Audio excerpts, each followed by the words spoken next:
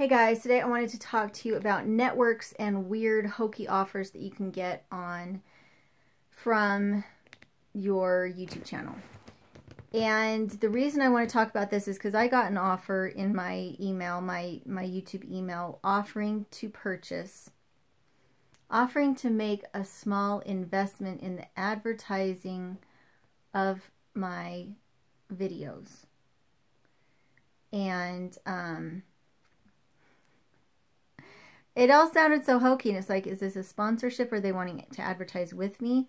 Or what are they doing? And so I wrote back to them, and what they actually, in the end, after several conversations where I wasn't interested in what they were offering, but I was intrigued to try and figure out what it is they really wanted. And in the end, what it was is they were offering a one-time buyout in which they purchased the advertising rights to your Google AdSense. So they wanted to offer me a few $100s for the Google AdSense rights on my top 9 videos. And if you were new to YouTube and somebody offered you a few $100s for the rights to a certain video, you might be tempted, or mostly you probably just wouldn't understand what they were saying. They were not trying to purchase advertising rights to put their ads on. They were just wanting to purchase your advertising rights. So all the money that came in on Google AdSense would then belong to them for the rest of eternity for a one-time buyout of a few $100s.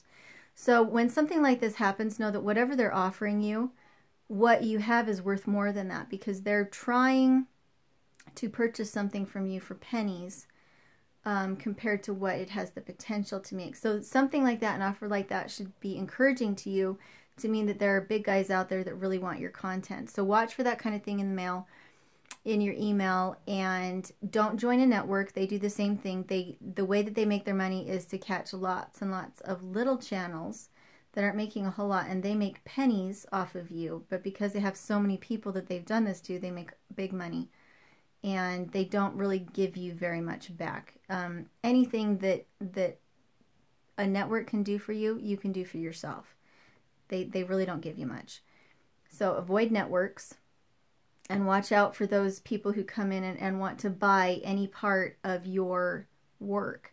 The NRA did that to us a few months ago, in that they came in and they wanted to use some of our content of Kaya at the range with John, with one of her first shooting sessions.